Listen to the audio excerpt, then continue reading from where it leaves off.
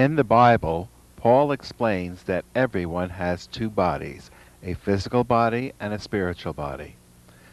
Mediums use their spiritual bodies when they act as a communication bridge between the physical and spirit worlds.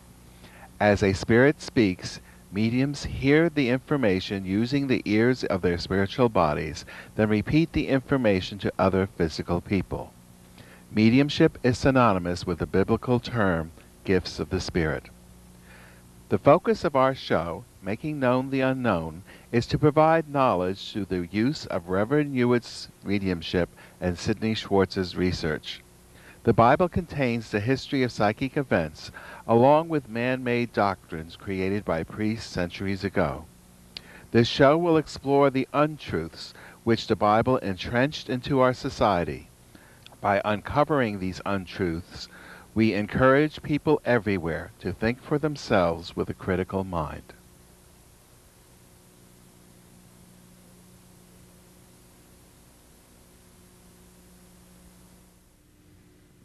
Hello, and welcome to Making Known the Unknown.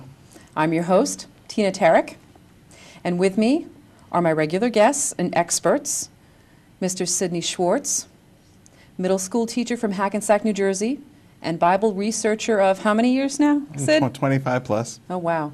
Welcome, Sidney. Hi, Tina. And Reverend Carl Hewitt, founder and pastor of Gifts of the Spirit Church right here in Chesterfield, Connecticut, and medium. Welcome, Carl. Thank you. Okay.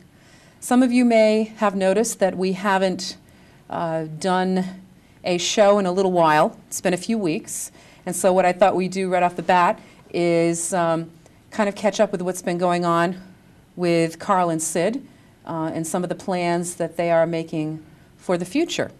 Not only of this program, possibly, but of, well, I won't blow the secret. You can tell them. Okay, go ahead, Sid. Well, the other day I received an email, and it was quite interesting because it showed a picture of a holy site in Jerusalem, which was the Western Wall, the Wall of Solomon's Temple. And if the control room could bring the graphic up that I prepared, the email was actually a picture with a caption on it, and the caption said, "Can you hear me now, God?" with a man standing with a cell phone at the Western Wall. It's traditional that at the Western Wall that people write little messages out that they ask God for favors and stick it in the cracks of the wall. And that's not visible here, but what was really so poignant, I thought, was the fact that here you have the message, "Can you hear me now, God?" And obviously this man is on a cell phone, and if he was really trying to talk to God, he'd be talking to a God that's outside of himself in the sky somewhere. Where we've been taught and we are learning that God is really within, and that you can address to God, the Lord God of your being, not with a cell phone, but by thought and talking directly to your soul that's within your chest, because that is the Lord God of your being. It is God. It is God. See, he didn't have a piece of paper in his pocket to leave a note in the crack, so he took his phone out of the pocket and called God. Right. I think that's clever. You know, it's also interesting. When Carl and I were in Turkey, we went to a site that was outside of Ephesus, and it was supposed to be a house that Mary lived at. And there was a wall there too, and it was full of papers, just like the Jews write papers to God. Well, these people were writing messages to Mary, asking for favors for Mary to do. So it was the same exact thing, and I thought that was so interesting that both religions were doing that, because I didn't know that existed in Catholicism. So this would sort of be called the picture of the week. Yes. And this is the wall.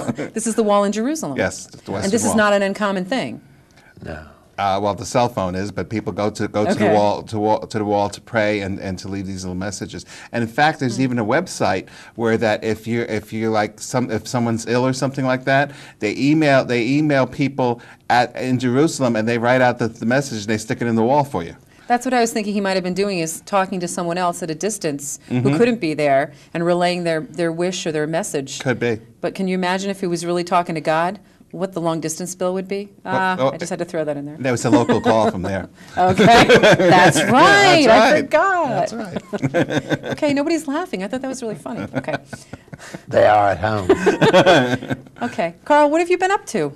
Well, I had a phone call. I get a lot of phone calls And there's a lady called up the other day, and she says, "This Mr. Hewitt?" And I said, "Yes." And she says, "I saw your show the other night for the first time." And she says, "I was flipping the channels." And she says, "And this channel, this station went on, and I saw this man with a turtleneck." And she says, "I love men with turtlenecks." And she says, "I just sat there watching it, and I became so interested in what you people were saying." She said, "I want to watch your show every night, but make sure you wear a turtleneck." So I got the same one I had on that night. Okay. Then I did get a phone call this week, and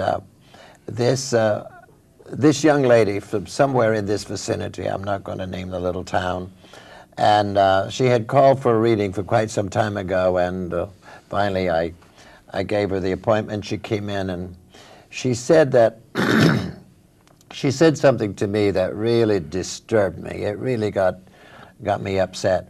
And it's hard for me to believe that somebody else out there watching this program would not get upset at this. And she said that where she and her husband lives, we live right side of the Catholic Church, and she said that her parents were Catholic, but she said she was never hung up on any religion. But she and her husband, now she has a fabulous marriage. Her husband and her, they're just wonderful people. They get along wonderful. She couldn't have any children, but she wanted to adopt a child, and they adopted a little baby from Korea, I believe it was. And they're wonderful parents. You know, these two people are wonderful. And so she entered into the school, into the church right next door, and she was going to the lessons, you know, for confirmation. And somewhere along towards the end of that session of lessons, the teacher asked her the teacher wanted to see her marriage license. So she brought the marriage license in, and she looked at it, and she closed the book. She says, "You can't be here. You can't be confirmed." She says, "What do you mean?" And she said, "Well, I'll have the priest call you today." That afternoon, the priest called her and said, "Is this true that you were married in a Protestant church?" And she says, "Yes." And he says, "Well, your marriage is a farce." And that was the end of the conversation. I said, "What did you say to him?" She says, "Well, if I'd have said to him what I was thinking of saying," she said, "I don't know what would have happened to the phone."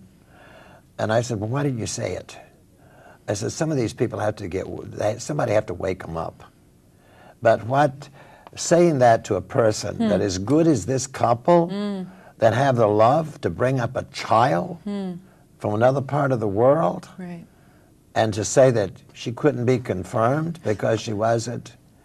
And so my message to the people watching this program, if that system, that organization, is not into mind control, I wish that somebody would explain that to me. It is pure mind control, and I'm saying this because those in the other dimension, just like in the Bible, and the word of the Lord came to me, said this, this, and this, I don't address those entities as the Lord because I know better, because they all have names just like they had here.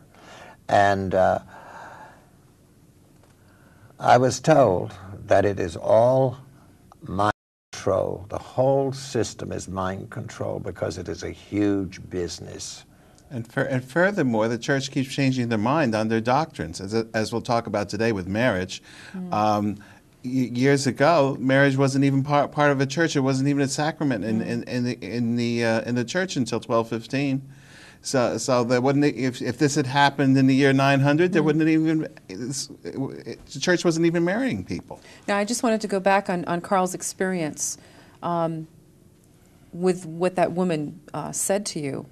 So this is one religion telling the other religion that because they weren't married in their religion, That's right. that it wasn't legitimate. Right. That's terrible. And this poor child had to go through how many months of this, you were saying? I think it was 8 or 9. Doesn't that cost money along the way? I think so. I don't know. Just to be dropped? As far as I'm concerned, nothing you get there is for free. Well, you know what I'm thinking? It was probably meant to be for that couple not to be part of this. And it was probably a blessing in disguise. Could have been a blessing in disguise. I bet that. But she said that she was married in in the, what is the name of that church I talked about? I don't remember. Methodist, in the Methodist church. Oh, wow. Okay. Okay. Thank you for sharing that. And if it wasn't a thinker way back that analyzed all of this, they would not have protested, and there would not be any of the Protestant churches today. You see, It took a person that saw through the whole thing. Remember what his name was? And he nailed Martin Luther. Martin Luther. He nailed a note on the door. And he was very much against selling indulgences, which is the way the Vatican was paid for. Right, that's right. You know, it's right. unbelievable. The very intelligent people that I meet, and they get caught up in this mind control. I mean, it's mind-boggling. And you can't, there's so much in mind control, you can't even get them to say a word about it. Not even a word. But this young woman, she was a thinker for herself, and she and her husband get along wonderful. Well, she called you. Yeah. She knew that there was some reason you had to be involved in this, and for her to ask you about this or share this with you. Yeah. And I think that was a good thing for her. I've had so many people come to me over the years after seeing the program or hearing the radio, and come to me, and the stories that they tell me are sad, sad, sad. Especially the one in New Bedford, Massachusetts. This is where this poor man who business got so bad with him. He was a carpenter. Business got so bad he didn't have anything on the books. He had money he had to pay, and he was told by the local priest there if he would get some kind of confirmation or I don't know what it was. He's going to be paid in some way or other. If Compensation, right? Yes, if he would build this or help build this rectory. And the poor man and his crew built the rectory, complete. And then at the end of that, there was still no work coming in for the man, and he had no money to pay his men. And he went there and asked for money to buy groceries for his family, and they sent him to the Salvation Army. Can you imagine that? He wanted to borrow some money, and that whole family came down to me because they saw me on TV in Boston. They came down to see me, and it was a sad day. Sad day. I was broken up just listening to what they had to say. When I see how elaborate some churches are, and then I see the people that live around them and how poor they are in comparison to or relative to, I really wonder. It must cost a lot of money to heat, a lot of space going up to spirals in the sky. And who lives up there? No one. Well, when Sid and I went to Europe, we went all over France looking at these cathedrals because the spirit teachers wanted me to do that, and we did. And there was some there was like 35 stories high. And Spirit told me that in those days they were built, that God is up there, and the higher the building, the closer to His feet you are. Right. What a bunch of garbage. Think about all the building materials that were used that are wasting this wasted space that could help people have homes that needed shelter, and the bills for the heating and the cooling. It's unbelievable. Let alone all the gold that they put on the altars. Oh, sure. And the thing that bothered me so much is they took me backwards in time to see it being constructed, and the men that would fall off of the scaffolding and get killed. I mean, there's a lot of them. They were dragged like animals in and dropped in this pit, which is a part of the yard around that building. Very sad. No prayers, nothing, just throw them in the pit. And after so many in there, they covered it all up, forgot all about him. It got so he wouldn't enter the cathedrals. He was so aggravated with I wouldn't it. go in these places again. You know, that makes me think of a question that I have been wanting to have you share with our viewers for several weeks and since the beginning of this season. And after we dive into that, then I want to go into the topic this week, which is marriage. Very interesting, folks, what I have learned that these gentlemen have researched.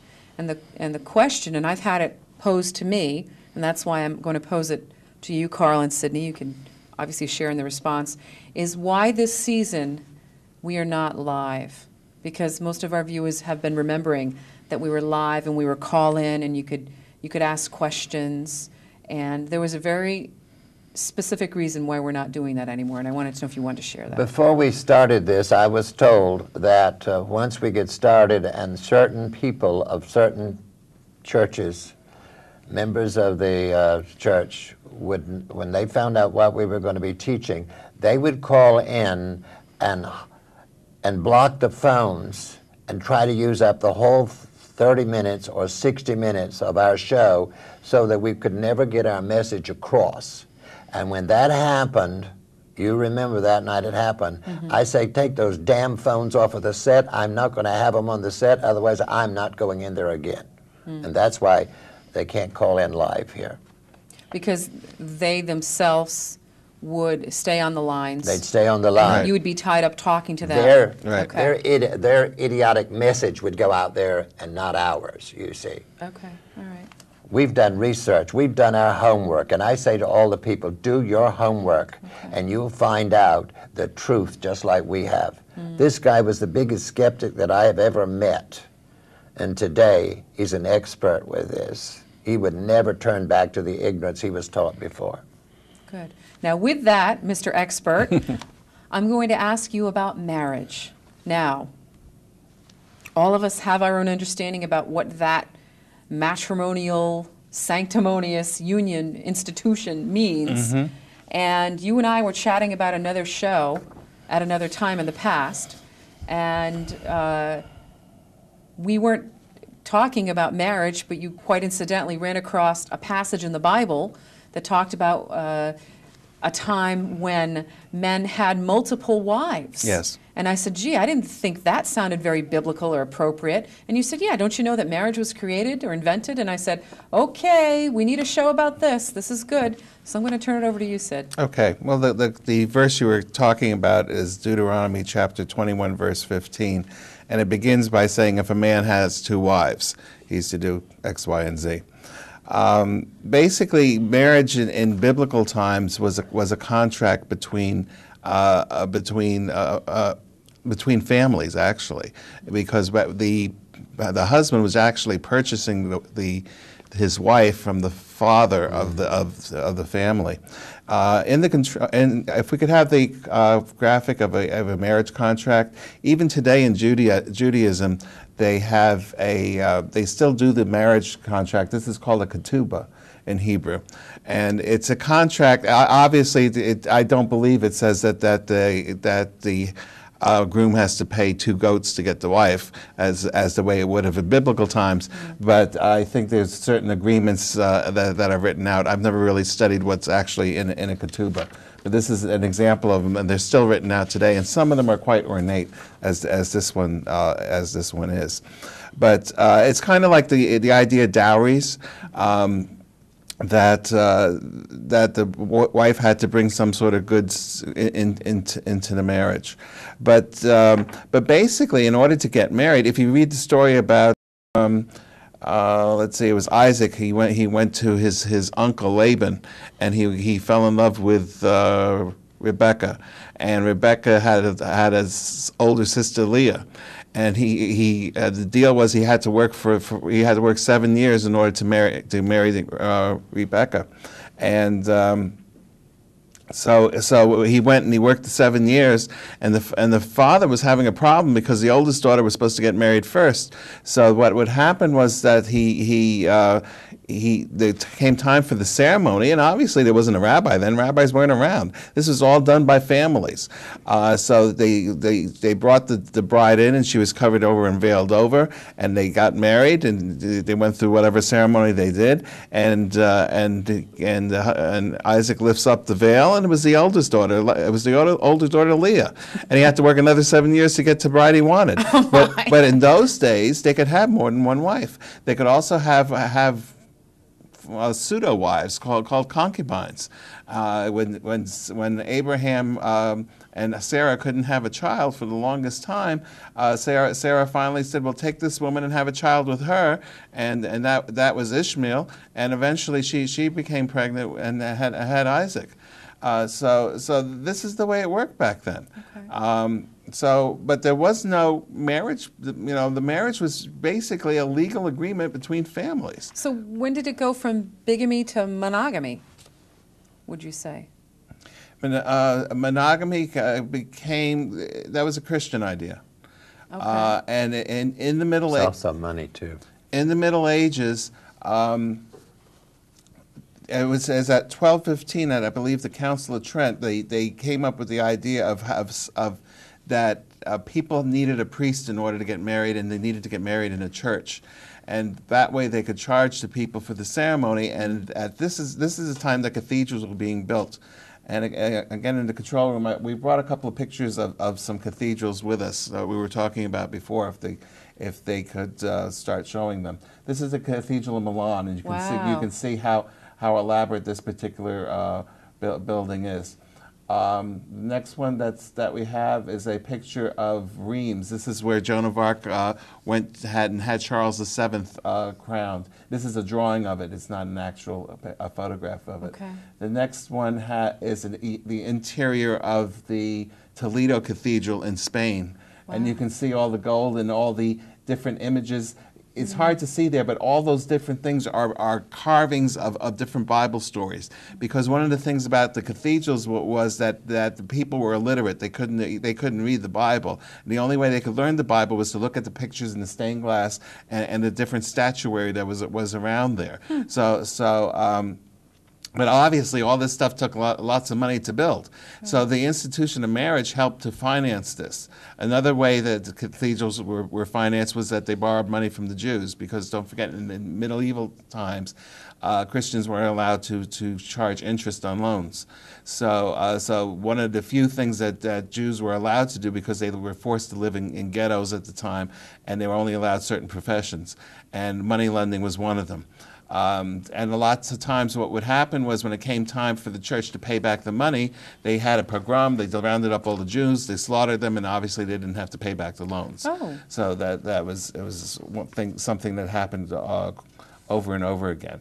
But it was during the medieval period that it was decided that there should only be, a man should only have one wife. And Judaism decided, because they were living in a Christian community and weren't really like full citizens all over the place, they decided they would fit in better if they began having just one wife too. So they stopped the practice of having multiple wives. So up until that time, it was something that the families just agreed upon? Yes. Okay. There was families just agreed upon it, and it didn't require clergy at all. In order to get married. So it was maybe more out of necessity to continue the family lineage, the bloodline, what have you. Right. Okay. And the other thing too was, in biblical times, everybody wanted children, because when you got old, there was no Social Security, and your children would support you when you couldn't work anymore, and couldn't do the farming and all the other things. So children were a very important commodity, if you want to look at it that way. But this is how this all happened. So tell me, in 1215, which church or organization actually created this? I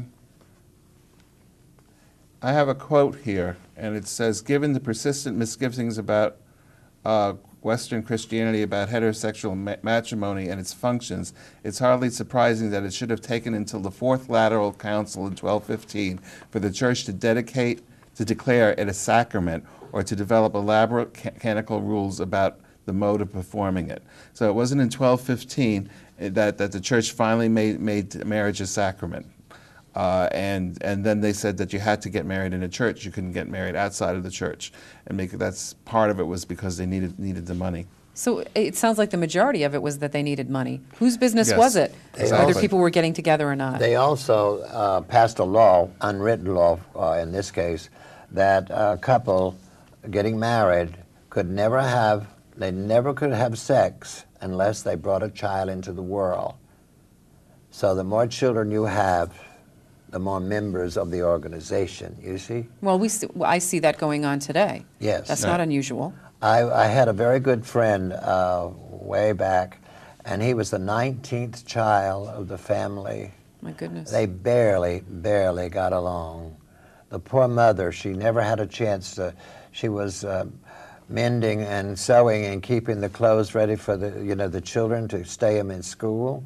He told me that she slept in the rocking chair all the time because she never even had a chance to go to bed at night. She had too many kids in school, and she tried to get all of them to have a good education. And he was the only one of that family. He was the last one. He was the 19th one. He was the one that really had it in for the priest, and he told him. And there's one priest that really was honest with him and told him the whole story. I was there, I witnessed that. So it also sounds, too, in history that not only were children commodities, but women were commodities. Oh, sure. To be sold and purchased. You have Sure. talking about a contract. Right. Well, even This is not a marriage license we're talking about in those days. This contract that you were showing. This I'm contract? taking it. No, this isn't a license. This is a contract. This is according to what needs to be done according to Jewish law. When a Jewish couple gets married today, they have to follow the civil laws and get a marriage contract. Right. But religiously, they have to get this ketubah, this marriage contract. Would you say it's like a prenuptial agreement? In a sense, it kind of is, Okay. because it talks about what would happen if things dissolved and what obligations the husband has in order to maintain the wife and things. Okay, all right. I came across an article myself, and I wanted to throw this out for comment. It's from the website of CBS 2, and I actually saw it on TV, and I went to get the information after the fact, and it was a 60 Minutes special report, Okay. and it was called For the Love of Money, and it was showing how in India now there are dowries and arranged marriages, and what would happen is the young lady who wants to get married would have to pay the groom's family so much money to be able to be part of his family. What would happen is her future mother-in-law and the groom would get together, and they'd set up, it looks like, a business in doing this, and it essentially became extortionist, because they would say, okay, for $50,000, we'll do this, and then they'll give the money to the prospective groom and the prospective mother-in-law, and then they'll say, the prospective groom and mother-in-law, that they've run out of money, you need to give us more money, otherwise we're not going to marry your daughter or take care of your daughter. Or the prospective groom will go into a business and say, I need more money to set up this business. And what had happened to this one particular young lady, and I believe it was right at her actual ceremony, is that she said she had had enough, because they kept trying to come back and get more and more money from her to marry into their family. She was the only one that came forward, and she's suing them. Right, and because she did that now, a lot of young Indian women her name is Nisha Sharma. Yeah. And because of the precedent she's setting, a lot of Indian women are now refusing to become part of this. Of course, this whole process is actually illegal, but it's also become part of a tradition and a custom, and nobody really talks about it. Nobody. Well, now they're talking about it, and I thought that was fascinating. They actually also say that there are sections of prisons reserved for prospective, I guess they never got to marry him, grooms and mother-in-laws who violate the rules and the laws and commit these kinds of crimes. And that the prisons are actually, that section of the prison is actually growing faster than they can keep up with it because of what they're doing. But there's a very dark side to it, because that show also talked about the fact that many families, if they have a daughter, if they give birth to a daughter, will kill the daughter because they don't want to get into this whole dowry situation, Right. and that how some places there's not enough women to marry. Right, right, that's true. There are several towns, but there are a lot of men and no women. Right. Very interesting. Quite a few years ago, a model, I remember her, she'd walk in the door and everybody would drop their teeth, you might say, because she was black, she was from Long Island, and she was about 6'2", very tall, beautiful, beautiful woman. She came to me for a reading, and in the reading, she seemed to be very pleased with the reading, but she was told that she would meet a man in Rome and marry him, and he was doing documentaries, and that came true. she wound up, she wrote me a long letter later, and she went to Rome on a vacation, she and her sister, and she did meet this man there who was a cameraman, and married him, and went to India, and he was doing a documentary, and the same thing was going on as we were talking about just a moment ago. This one young woman, because her parents would not give the groom's parents a certain amount of money, they poured gasoline on that young woman. Are you kidding me? And they burned her alive. Jeez. They killed her. They killed her. Oh my goodness. And she said, Carl, now this is my client. Right. She says, Carl, don't ever come to this country. You couldn't handle it. You could not handle here. She says, you're too sensitive. I don't want to ever go there. Wow. I even hate to read about it. All because of marriage. Yeah. Now, you know what my thought has been? That the definition of marriage is a union of two things. You can have a union of two things, two people, two ideas, what have you.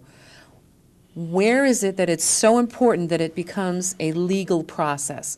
Why does the law ever have to be involved in this at all?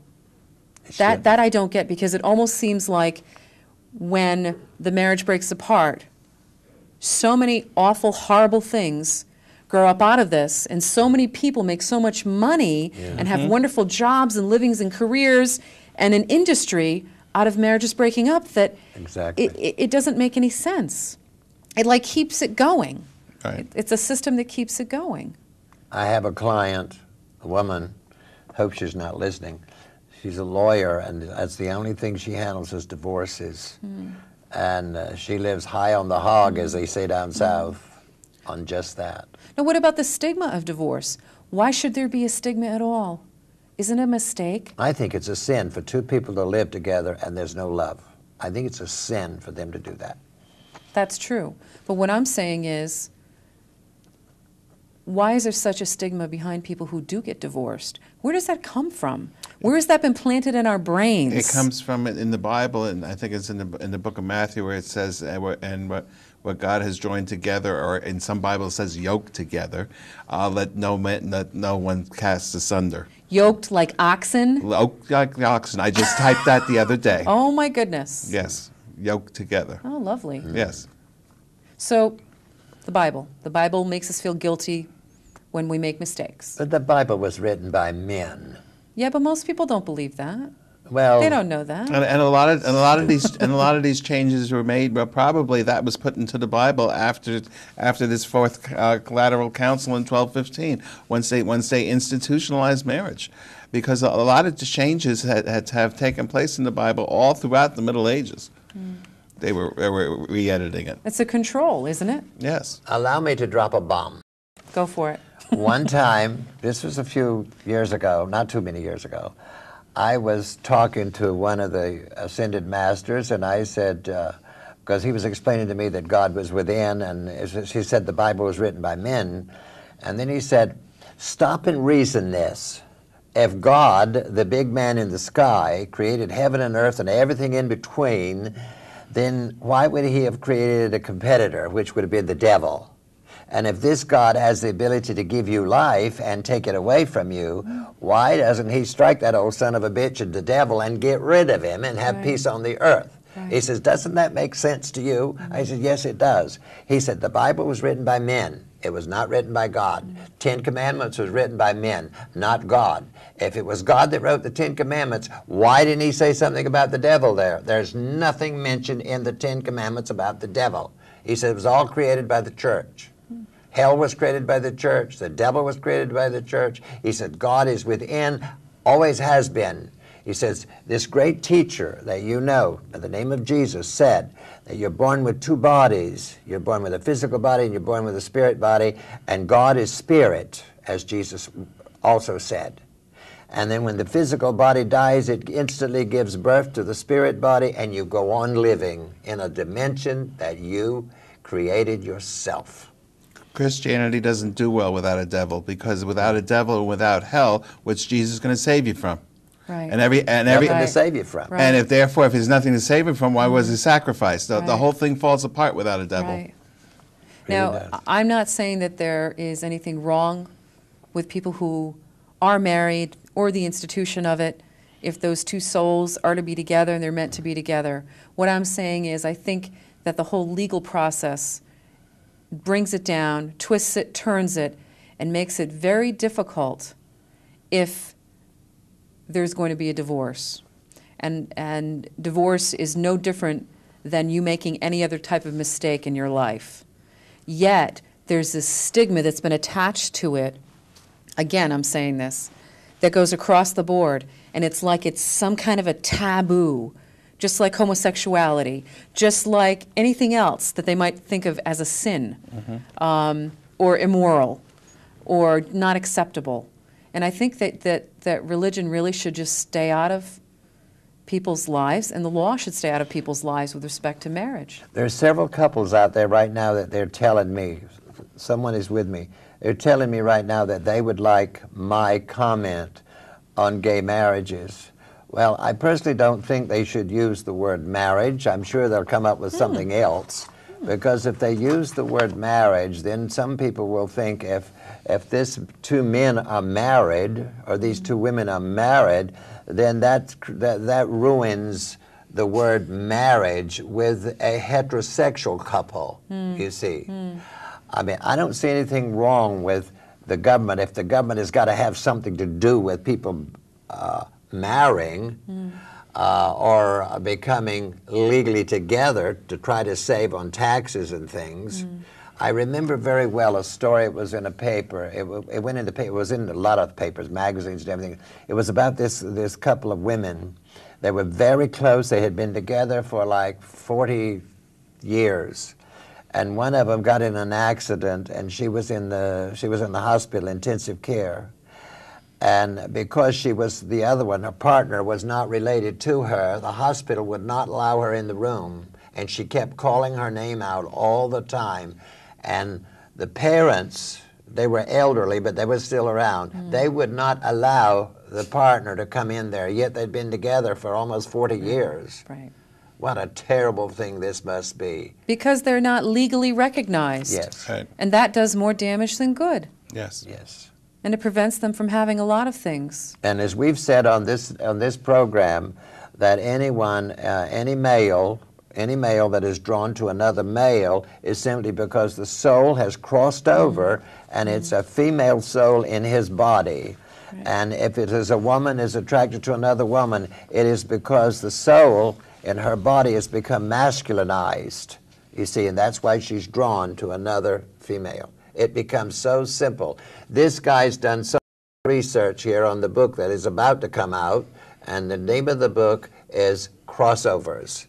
The people in the world of spirit, Awan, the angel without a name, he's the one that gave us all the data. This is why we went to Turkey. We found the fountains where these little girls at 3 years old were brought by the mother, because it was a law of the church that the women did not have a soul, and the only way that they would have a soul is that the priest would stretch the child's vagina, have sex with it to put God in the child, so that this woman would have God in her, see.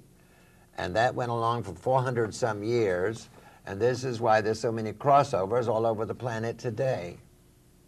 So the governments should reconsider and do something about the people that really need a change. Remember the title, Crossovers. Crossovers. When it comes out, we will share that with you on the show. And the book will also be in many other locations, available to everyone. I wanted to shed some light on an author. Well, he's an author, he's a doctor first. He is a hypnotherapist, and he sort of stumbled upon a gift that he had and went into another direction. This is someone I'm not sure if the two of you are familiar with. I happen to have read one of his books many years ago. It's called Many Lives, Many Masters, and his name is Dr. Brian Weiss. Some of you may be familiar with him because he's had many seminars up and down the East Coast. We've attended some of his seminars. And you have attended. Yes. See, now I didn't know that. Yes. And when I was thinking about tonight's topic, which was marriage, I remembered in that book that he had, what he does is he would put someone into hypnosis to help them if they have some really severe problems emotionally, behaviorally, what have you. And evidently with one of his patients, it ended up stumbling into what was considered, or is considered, a past life of hers. And of course, all of this has been replicated, duplicated, and validated by scientists and his colleagues. So he's not a hoax, he's not a fake. And he's practicing now, and he's a very well-respected graduate of Columbia University and Yale Medical School. And he now works in Mount Sinai Medical Center in Miami, which I guess is also a teaching hospital. I also went to a seminar that he had too, and that was about a week or 2 weeks before I went to Matthew Manning's seminar in East Hartford. Okay. Yes, now I remember. Now, he regressed this patient back and really proved that she's had multiple lifetimes, and some of the problems she's had now in this lifetime didn't have anything to do with early childhood, but he went back to early childhood, and then what happened is he went further, and he was having her go lifetime to lifetime, and in one of those previous lifetimes, she had a specific problem. For example, I'm not going to say what the issue was. She might have been afraid of fire. She might have been afraid of drowning because she had that horrific experience back then, and it was stored in her soul. Now, why I'm talking about this author is because he also talked about soulmates in his book, and how he had one patient who, and I hope to put this in the right way, who ended up coming together with another one of his patients who didn't know each other, but because of past lives were actually brought together, which was a phenomenal story. And they were brought together. I'm not sure if they ended up getting married or not. I can't remember that part right now.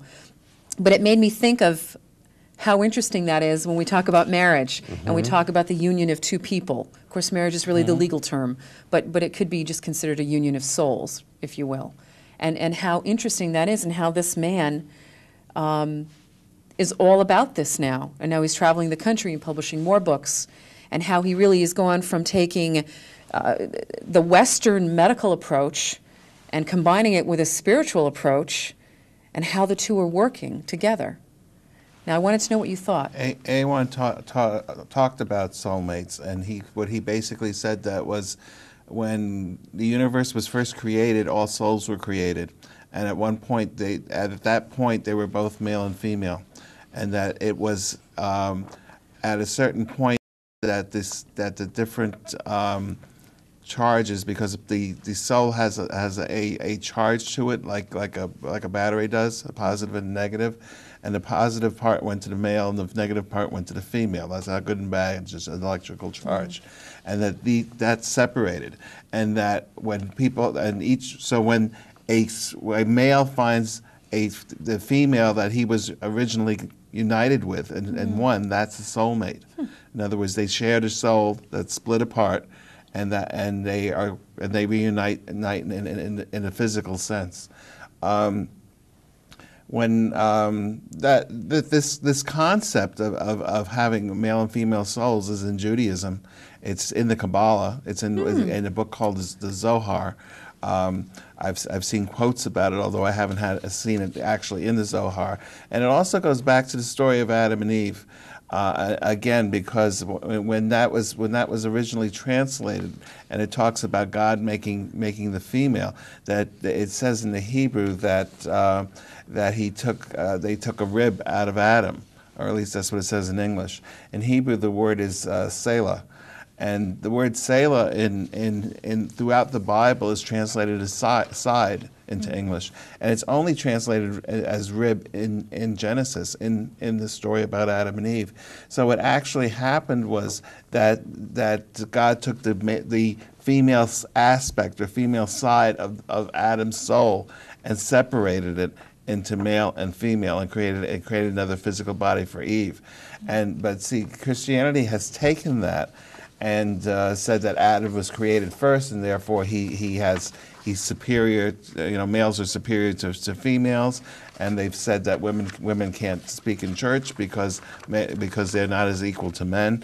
And even back into the 1850s, a woman couldn't go into a lecture hall and address the public, if there were males there, because of these rules that were created long ago, all based on a mistranslation that was definitely engineered in order to subjugate women, because women were more psychic than men, and they didn't want the women to go into a trance state and say something that contradicted church doctrine. That was constantly changing all the time. I read something else that really annoyed me this week. It had to do with someone called Saint Ambrose. He was a bishop of Milan. We saw the Milan Cathedral. He was bishop in that place. Oh, actually, that place would have existed back in 379 when he was there, but in that city, and basically he was raised by pagans, by non-Christians. He was not really a Christian, but he happened to be in the right place in the right time, and the bishop of Milan had just died, and for some reason they decided to make him bishop. And he was not ordained, he was not a priest, he wasn't even a Catholic, he had never been baptized. Oh. And Carl and I remembered when we went into France, and we went to that cathedral where they had all of the skulls of the babies going across there, and make people afraid, because they keep saying that the road to hell is paved with the bones of unbaptized babies, because if they aren't baptized immediately and they die, they go straight to hell. This man must have been in his 30s or 40s and I wasn't concerned about that, because that doctrine hadn't been created yet. He was not baptized even. In fact, he was reluctant to become baptized because he felt he committed too many sins and was afraid to become baptized. Oh. That was the thinking back then. They weren't afraid of going to hell because they weren't baptized. So that whole doctrine hadn't been created yet. All created by the church. Yeah.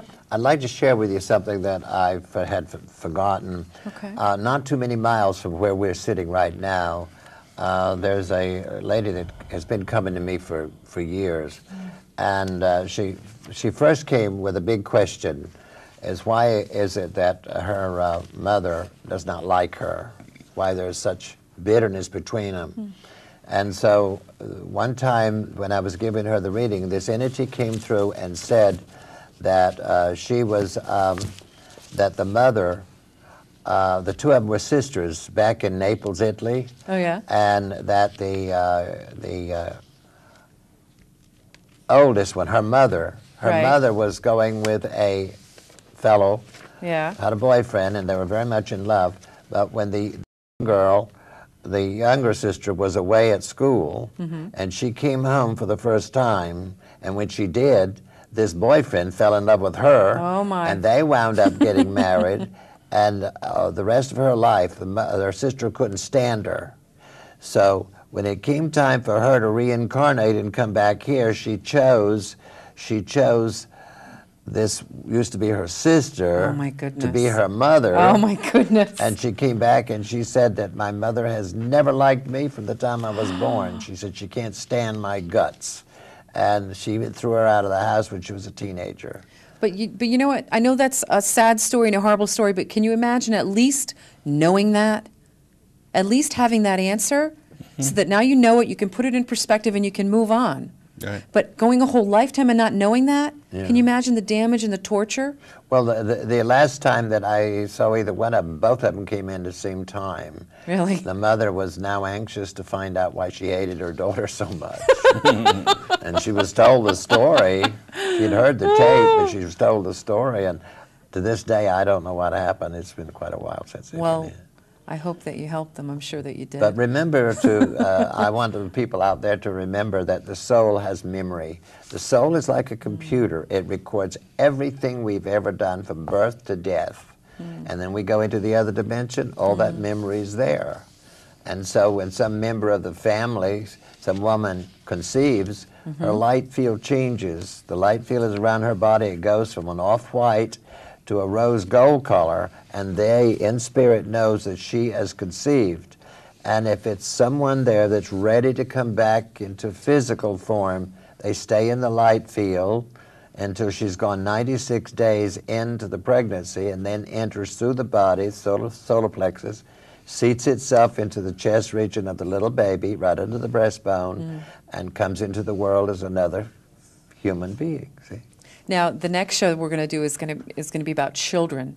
Good. Because there's some really fascinating information, and we're going to talk about that too. Good. And the reason children come in and actually choose their parents. But there's a juicy piece that I have been waiting all night to talk about. Good. And we probably have just enough time to do it, and it's going to blow your socks, and I love it. Let's do it. It's about Jesus, the marriage of all marriages. Jesus was married. Sure he was. Tell me about it. His wife was Mary Magdalene, and the first child they had was a little girl, and the second one was a little boy, a beautiful little boy. Most people couldn't handle that. You Well, realize that. the church could not allow the people to realize that Jesus was just an ordinary person, born with the gifts of the Spirit, endowed with the gifts of the Spirit at birth. Right. And his grandmother, his mother's mother, understood him very well. Okay. Because in those days, there were mediums, prophets, seers, Yep. oracles, men of God, women of God, and he's got about 100 different labels that they have put on these gifted people, and the church destroyed thousands of them, burned the women that were mediums way back, you can tell you, they burned their eyes out because they thought that when they see clairvoyantly, they're seeing with the physical eyes, they're seeing with the spirit body's eyes. And when they hear the voices of someone in another dimension, they're hearing through the ears of the spirit body. You see? And they treated him no differently. They destroyed him as well. And they destroyed. It was the priest that destroyed him. The Jewish priest destroyed him because he was a threat. The people were following him because he had a lot of knowledge that they didn't have. Yeah. Right. Sid, who was he married to? He was married to Mary Magdalene. Mary Magdalene was a priestess of Isis, so she was very psychically gifted, and she carried on afterwards and went into France. There have been books written about this. The Da Vinci Code is quite popular right now. Right. But there's a book called Holy Blood, Holy Grail that was written by Richard Lee and Henry Lincoln. They also wrote the Masonic Legacy, which is dealing with the Priory of Zion, which the Da Vinci Code also talks about. Okay. Another author is Lawrence Gardner. He wrote The Bloodline of the Holy Grail, the hidden lineage of Jesus revealed. It's thought that Mary Magdalene was the Grail. In other words, she was the vessel that was to carry the lineage, and that her children married into the kings of France and started this royal bloodline, and that the kings were actually the kings of Europe and were actually related to descendants of Jesus. Isn't that something? I have another bomb to drop. All right, go ahead. A1 told me that Mary Magdalene was the first pope of the Catholic Church. First pope. Only time they ever had a woman that was a pope. No, they had one after that. They did? Yes. You sure? I'm sure about that. You sure it was a woman? Or was it somebody in drag? Listen. Now when the Pope gets coronated as Pope, whatever the word they use, they actually have he has to sit on a special chair, and somebody has to reach in to make sure he has all the male parts, because that's part of the ceremony. That someone makes sure that he's a male, because there was a female Pope once. Oh my goodness! I don't even know where to respond on that. That's in the Vicars of Christ. That's the name of that book. I don't remember the author's name. Okay. Don't look at me like that. It's true. Well, that's a part of the book I haven't got to. Well, I've been hearing a lot about the Da Vinci Code, and so just really quickly, what was Jesus' mother's name? Jesus' mother. Miriam. Named Miriam. Miriam. A lot of people get that confused. Mary Magdalene, Miriam. They don't get that. Okay. Well, they were both Miriam. Mary wasn't. The Hebrew name was Miriam. Okay, all right. So a lot of people. Just like Jesus' name was Yeshua ben Joseph. Yeah. Joseph. Yeshua ben Joseph. Yeah. So Jesus was married. The Da Vinci Code is quickly about Da Vinci's art with the Last Supper. Right. And what was that? And that he put certain messages in there about the fact that he was married, and and so forth. But he wouldn't come out and say it, because for an artist, hey, that wouldn't help your career, would it? Well, Because the church sanctioned a lot of stuff from him, I'm sure. He lived during the Inquisition, so he would have been killed for saying anything heretical. Sort of like Nostradamus, when he used to write in prose. Yes. And quatrains, Yes. they called it, and he right? had to disguise what he was writing because the church would burn him too. This lady Wow. that we honored, this lady, the artist that we honored a few weeks ago. Right. They're just telling me now that the one you're talking about, the artist, is one is helping her. One Leonardo? Yeah. Da Da Vinci. Oh, good. Wow. One that's helping her. So Dot, if you're watching this show, and you'll see it, when will we air the show? Probably next Friday, no? It'll be aired the 28th of November, even though we're now live on the 21st. Wow. Da Vinci. Very interesting. Yes. So there's a lot out there, and there was a lot of secretness, and there were a lot of people trying to cover their butt Yep. to survive. To survive. I forgot to tell you people, but since we did the show, there's a lady that contacted her and wants to be her agent for selling all of her Oh, paintings. good for her. Oh, isn't that Yeah, great? and it's Good somebody for her. I happen to know, too, very well. Oh, wow. Good for And her. I highly recommend her. I wanted to, if we had time, and I think we have just a couple minutes left, I wanted to read this quote that I found. I'm always looking at different quotes, and this one really struck me. It's titled Spirituality. I wanted to read that, and then I wanted to wrap up the show. Spirituality leaps where science cannot yet follow, because science must always test and measure, and much of reality and human experience is immeasurable. Think about that. Okay. They hit that right on the head. Yes, they did. I want to wrap the show up by showing everyone in the audience the book that has first been published, My First Encounter with an Angel, Revelations of Ancient Wisdom. You can contact the phone number at the end of the show or write to the address. If you'd like a copy of the book, Reverend Hewitt will send it to you, and you can send him the money afterwards. Or you can also write to our email address, making_known@yahoo.com. Tell your friends about the show. It's going everywhere. Any questions, give us a call. With that, thank you, Sidney Schwartz. Thank you, Tina. And thank you, Reverend Carl Hewitt. Thank you, Tina. And thank you for watching us. Keep tuned. There's going to be more. Be well.